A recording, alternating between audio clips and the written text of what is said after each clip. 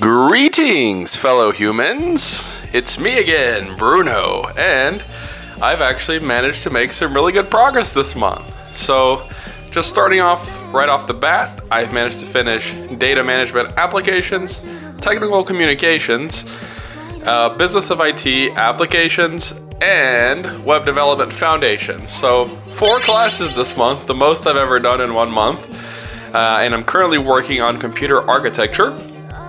But those 4 were actually really smooth.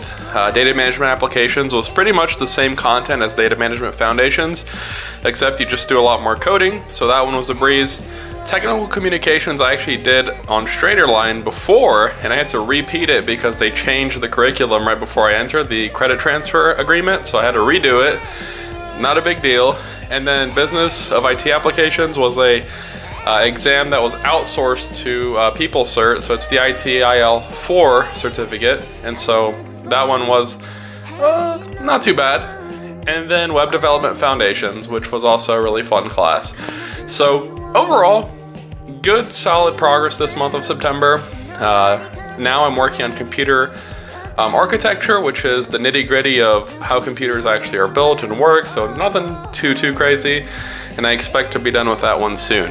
But the progress is strong. I am now officially 50% of the way, over 50% of the way done with my degree, and I'll pop that up here on the screen.